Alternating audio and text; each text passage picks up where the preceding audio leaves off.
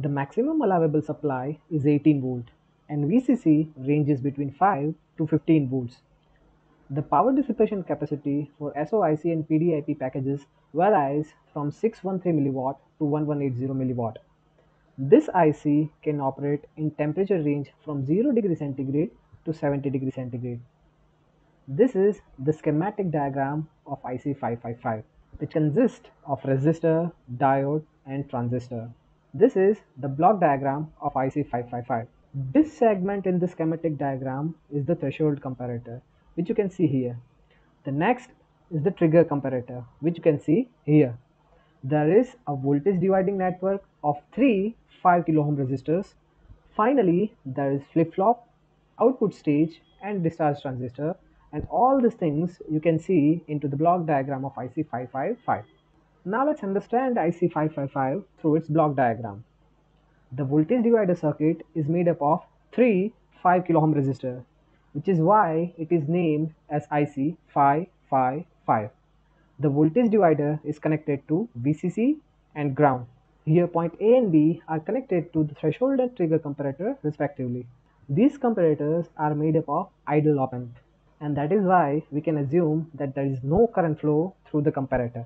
If you want to learn how the comparator works, then you can refer my video on op-amp as comparator. There I have explained the operation of comparator with simulation. The link of the video is in description box below and here in I button. So by applying voltage divider rule, we can get voltage at both the points A and B. This is how you get voltage at point A as 2 by 3 VCC, and at point B it's 1 by 3 VCC. Both these reference voltages are given to the comparator. The next stage is comparator. A comparator is a device that compares both the input and gives you output according to which input is higher.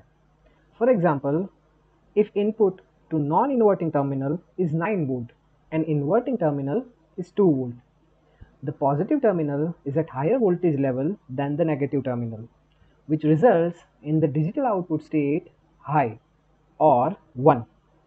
Or if the input to positive terminal is lower than the negative terminal, it will result in digital output state low or 0.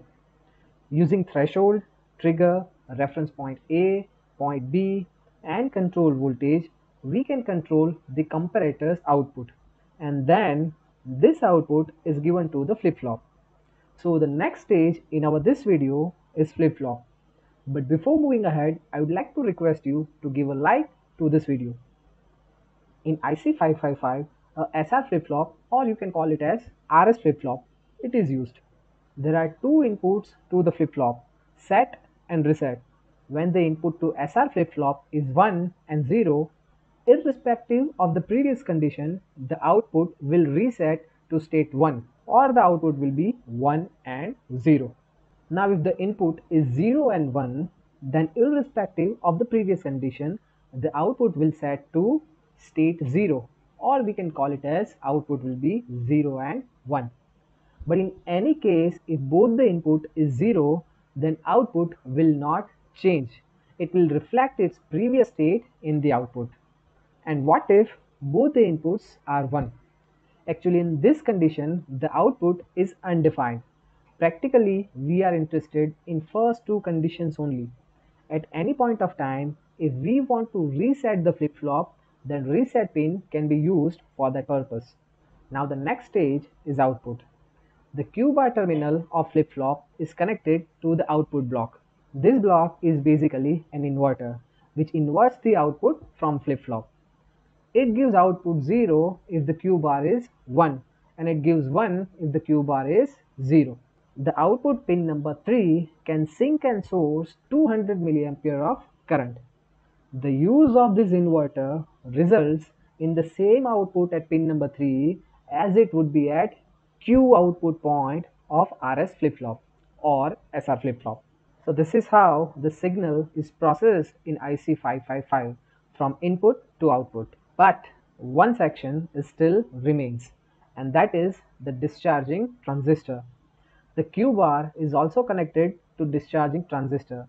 When Q bar is 1, it activates the discharging transistor, resulting in some action depending upon the external circuit arrangement. In upcoming sections, I'll tell you how this being used. So till now, if you have any question about IC555, you can write here in comments or you can discuss it with me on my Telegram and Instagram page. The link of these accounts is in description box below.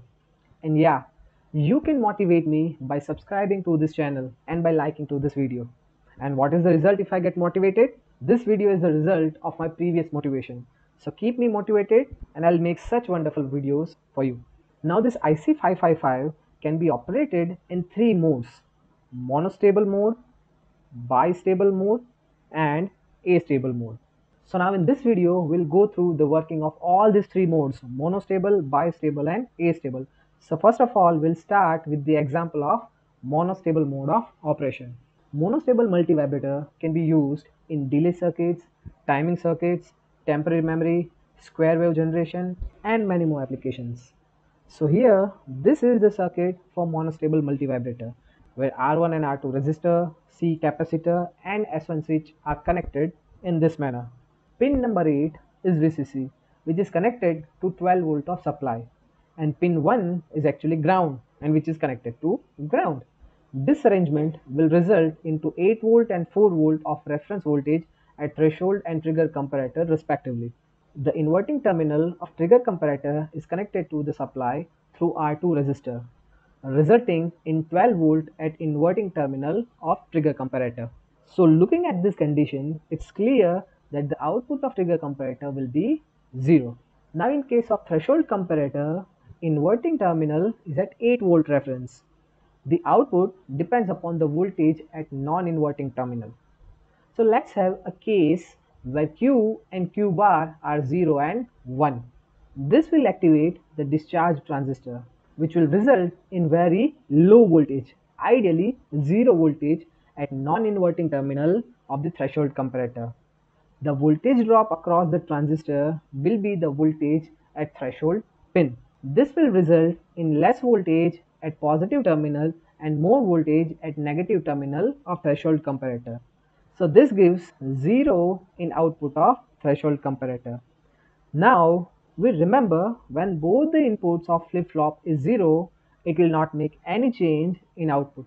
In short, it will reflect its previous state in output. So it will stay as it is. In order to change the output of IC555, we need to close switch S1. This will ground the negative terminal of trigger comparator. So it will get 0 voltage at negative terminal and 4 volt at positive terminal. As a result, the output will change from 0 to 1. This will cause set condition to the flip-flop and the output will be 1 and 0. So 0 at Q bar will turn off the discharging transistor. So now the capacitor will start charging through the R1 resistor. The voltage we will get at positive terminal of threshold comparator will be equal to the voltage across capacitor. Meanwhile, switch S1 will be again in open position. Negative terminal of trigger comparator will be again connected to the 12 volt through R2 resistance. This will result in 0 output of trigger comparator. Now both the inputs to flip-flop is 0. This will cause no change in output of flip-flop. Meanwhile, the capacitor will keeps on charging through R1 resistance. Till the capacitor reaches to 2/3 of VCC voltage, the IC555 will remain in the same state only. Once it reaches 2/3 VCC, the voltage at positive terminal will be more than the voltage at negative terminal. This will change the output of threshold comparator from 0 to 1. Now the input to flip-flop is 0, 1. This will set the output of flip-flop to 0 and 1. This will cause the output of IC goes to 0 and 1 at Q bar activates the discharging transistor. The capacitor again starts discharging.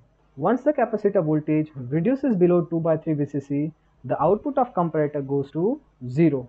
But as both the input to flip-flop is 0, it will stay in the same condition. So this is how we get one pulse at output in monostable mode of operation. The monostable multivibrator has only one stable state, and that's why it is named as monostable multivibrator. When a trigger signal is applied, it will go in unstable state. This will last till the capacitor reaches 2/3 VCC voltage level. Then after again, it will come back to its original state. The time of output being in high condition will be decided by the time to charge capacitor to its 2/3 VCC voltage. The time depends on the value of capacitor as well as resistor, because the capacitor is charged through R1 resistor. So the time for capacitor to charge to reach 2/3 VCC voltage will be given as T is equal to 1.1 into R1 into C. So this is the monostable mode of operation of IC555. Hey, if you think that this is helpful for you, then please like to this video and do not forget to subscribe to my channel. And if you want to do simulation of monostable mode of operation, then check out my video in multisim playlist. The link will be in description box below. If you want to download the simulation file, then stay in this video. I will tell you from where to download the simulation file. So the next is bistable mode of operation. It can be used as storage device, latch, counter, frequency divider and more. So here this is the circuit of bistable multivibrator, where R1 and R2 resistance and S1 and S2 switch are connected in this manner. Initially, both the comparator is at 0 output stage and the flip-flop is at 0 and 1 condition. This will result in 0 output of IC555. When we push switch S2, it will result in change of state of trigger comparator and the output becomes 1. This will change the input condition of flip-flop, and as a result the output changes from 1 to 0. So finally it causes change to the output of IC555 and makes it 1 or in a high state. The output will stay in the same state until we push switch S1. Meanwhile, when we open the switch S2, IC will still remain in the same condition, because after opening of switch S2, both the inputs of flip-flop is 0 and that will not cause any change to the output. When we push switch S1, it will activate the reset flip-flop and the output will again go back to 0 and 1, which will result into the output of IC555 to 0 or the low state. Thus, in bistable mode of operation, we have two stable states. When we push switch S2, in that condition, the output goes to high state and remains in that condition only. But when we press switch S1, the output comes back to 0 condition. And this is how it operates in bistable mode of operation. Hey, can you turn a white thumbs up button just below this video into black? Just try it once. I'll appreciate if you can do that thing. And one more thing, if you want to do the simulation of bistable mode of operation, then check out my video in multisim playlist. The link will be in description box below. If you want to download the simulation file, then stay in this video. I'll tell you from where to download the simulation file. And the next section in this video is astable mode of operation. In astable multivibrator, both the states are not stable and keeps on changing at regular interval. It can be used as wave generation, frequency modulation, relaxation oscillator and many more. The combination of R1 R2 resistor and C1 C2 capacitor are connected in this manner. Initially, assume that the capacitor C1 is completely discharged. So now through R1 and R2 resistor, capacitor will start charging. During this phase, the voltage at negative terminal of trigger comparator is less than the positive terminal. This will gives us 1 in output of comparator, whereas the same voltage is given to the positive terminal of threshold comparator, which is less than the 2/3 of VCC. This will result in 0 output of comparator. This 1 and 0 input to the flip-flop will result in 1 and 0 output of flip-flop. If you have any doubt about truth table of flip-flop, then you can refer the truth table which I have shared earlier in this video. Q bar 0 state will result to 1 or higher state in the output of IC555. Once the voltage across C1 capacitor increases up to 1/3 of VCC, the output of trigger comparator will goes to 0.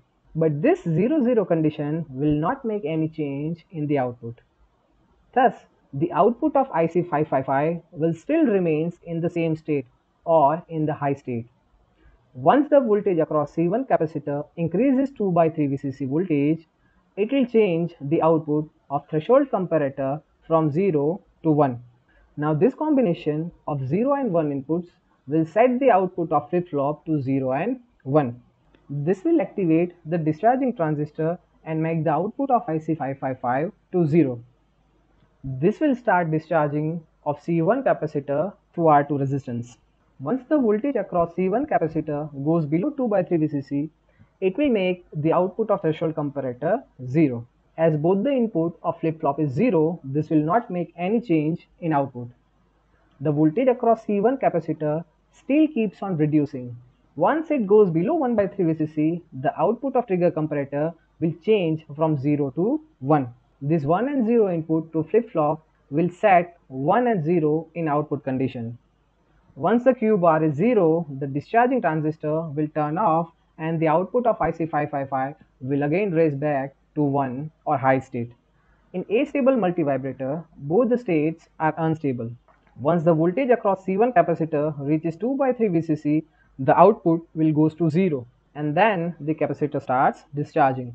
Once it reaches 1 by 3 VCC, the output will again go back to 1 condition. This will keeps on happening and gives us pulses or square wave in output. One cycle of the square wave can be found using this equation. F is equal to 1 by 0.693 into R1 plus R2 into C1. The complete cycle has two sections, T on and T off, and together it will become T is equal to T on plus T off. During T on period, the capacitor gets charged through R1 and R2 resistor, and during T off period, it will discharge through R2 resistor. So the equation of on and on time are T on is equal to 0.693 into R1 plus R2 into C1, and T off is equal to 0.693 into R2 into C1. So by changing the magnitude of R1 and R2 resistor, we can control on and off time of square wave.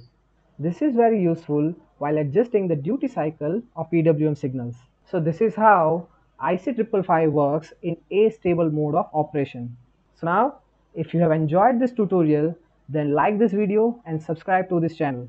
You can write me in comments if you want to ask anything about this topic. Now this time I'm going to tell you how to download the simulation file. I have uploaded the simulation file to my Telegram page, and you can join me in that Telegram and download that file from Telegram page. The link of the page is in description box below. So until we meet again in our next video, till the time, bye bye.